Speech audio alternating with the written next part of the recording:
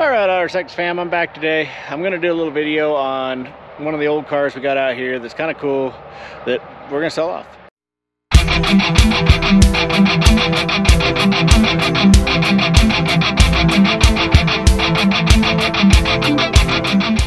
I think that'll be a fun little thing. We'll walk through it. It'd be really something cool. I'm tired of this stuff sitting around, and you know, I don't want to keep this stuff just to have it. I'd rather somebody that gets it, you know, do something with it, restore it, drive it, do whatever. And so I think we're going to make this a reoccurring segment. I don't know how often it's going to be. But we do got some stuff. I don't know if we're going to do it in the wintertime or not. But we're gonna start a little segment of stuff in the yard that is for sale. If you see something in the background of the videos, you can hit me up. And you know, on our website at autocyclerswy.com. We don't do a lot of selling whole vehicles, and the counter really is not versed in it. So I don't know, we're gonna have to work on that a little bit and try and decide what we're gonna do, because historically we didn't sell like whole cars. So we had a lot of cars I kept complete, and then I didn't sell them, like, because we weren't a dealer, we didn't sell cars, we weren't versed in it, that sort of deal. But I'm kind of over it. I don't want this stuff sitting and just going to waste, you know, from sitting. And so I think, you know, if you see something in the background, hit me up. It might be kind of complicated and a pain in the butt until we start, or, you know, get used to it. But work with us on this. If it's the car that we're doing here, yeah, definitely hit me up. You can email us as well, autocyclerswy@gmail.com. And I do see some of them. If you put in the header, you know, something with YouTube, something, car, you know, which car you're looking at, or that sort of deal, you know, I can, you know, I'll be more apt to notice it, because I deal some with the emails. We'll figure it out. There'll be some growing pains, but we'll figure it out. So behind me, what we got here is a 65 Chevy Sport Van. And I think it's awesome. It's really solid. And it was like the kind of the camper, the mini camper model. It's not like a full-on like Westy Volkswagen. But it is kind of a camper. I'll take you over there and show it to you, and let me know what you think.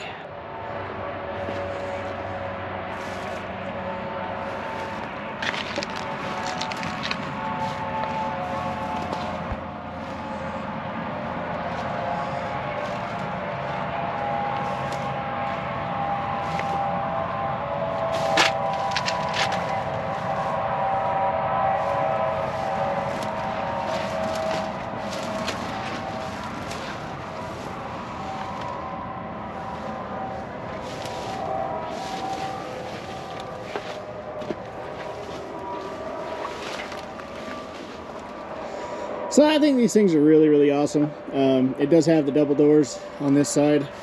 It's got the front door here, and then you got the double doors here.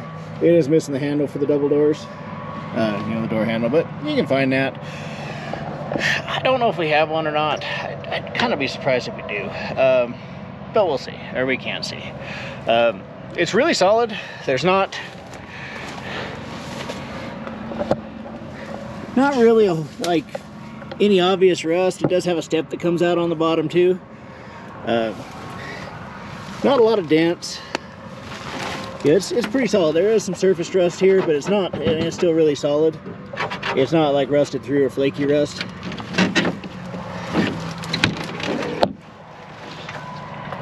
Here's what the inside looks like. It still looks just like what it would have looked like. This is the trim panel for up here. It has the full awesome, you know, carpet in it. It's been really solid. You know, all the panels are there. It has the little fridge there, this 2-burner stove, and it did have a sink, but it's not there no more. You can see the battery up there sits underneath the passenger seat, and it's got a big doghouse for the engine. Overall, it's really complete. It doesn't smell bad. It's got some fairly awesome carpet in there. It's pretty solid. Driver's side has no doors. It's just got the door out the front where the driver rides.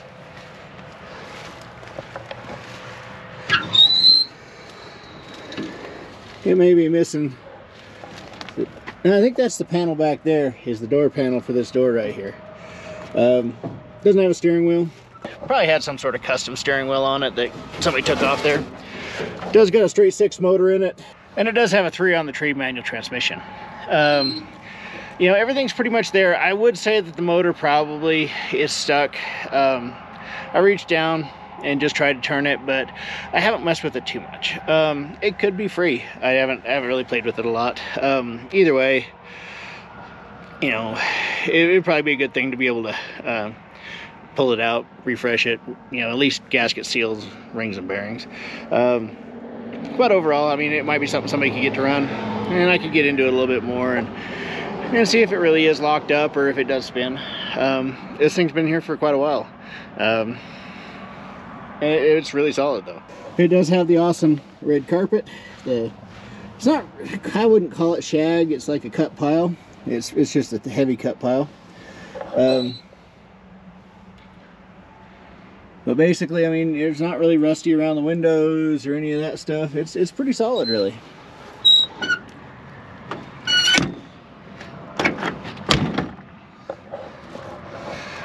It does have the vent window is missing here. There's nothing in there. That's the only window that's broken or missing. The windshield's still in it, still in good shape.